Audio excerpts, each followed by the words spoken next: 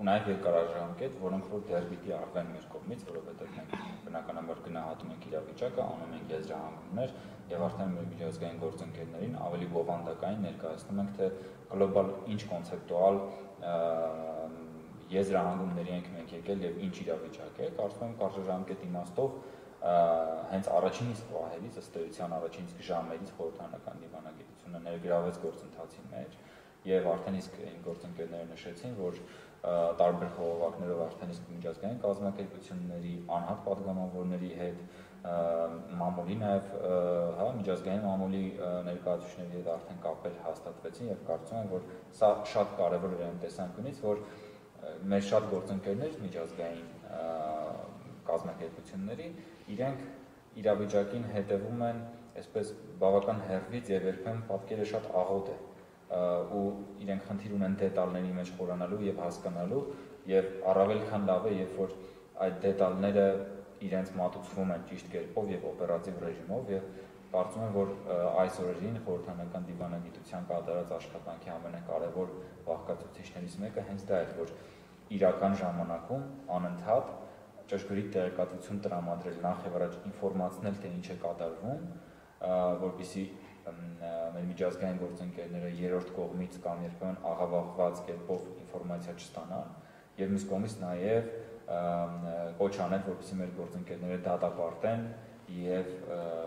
փաստորեն իրենց դիրքորոշումը հայտնեն եւ այստեղ օրինակ մի քանի փուլով հա նաեւ այդ ինֆորմացիայի տեղեկատվության հաղորդումը մեր գործընկերներին տեղի ունեցավ բնականաբար առաջին փուլը դա հենց երբ որ տեղի ունեցավ ռազմական ագրեսիան եւ մենք արդեն սկսեցինք համապատասխան նամակներով ֆորմալ եւ ոչ ֆորմալ միջոցներով կապվել մեր գործընկերների հետ եւ հետո ավելի մեծ այսպես հաջորդ այսպես պիկը որ տեղի ունեցավ դա արդեն Ադրբեջանի պաշտպանության նախարարության մամլոխոսնակի հայտարարությունն էր մեծամորի Ատոմակայանի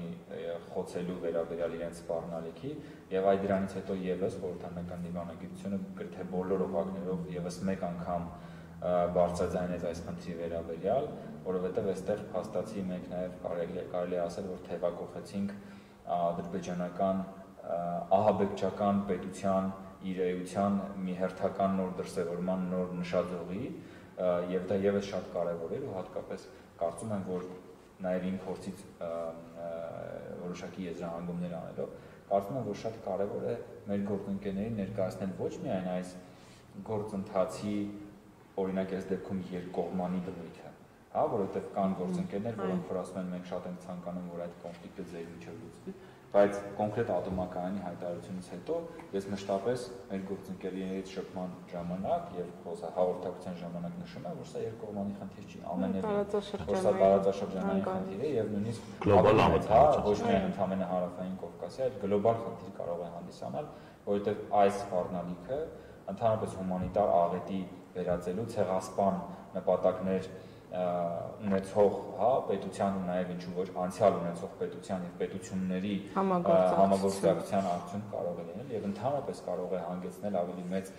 ճգնաժամերի եւ այս տեսանկյունից միջազգային հանրության պատասխանատվությունը ավելի մեծ է, քան թե եթե խոսվում է երկու երկրների կամ այս դեպքում Լեռնային Ղարաբաղի հակամարտության դեպքում եռակողմ, հա, Հայաստանի, Լեռնային Ղարաբաղի եւ Ադրբեջանի մասով եւ կարծում եմ այս բովանդակությունը օրինակ առաջիկայում մեզ համար կարող է լինել առաջնահերթությունների մեջ, որովհետեւ մենք կարողանանք այդ նոր բովանդակությամբ լցնել այն օրակարգը, որը կա միջազգային խորհրդարանական հարթակներում, հա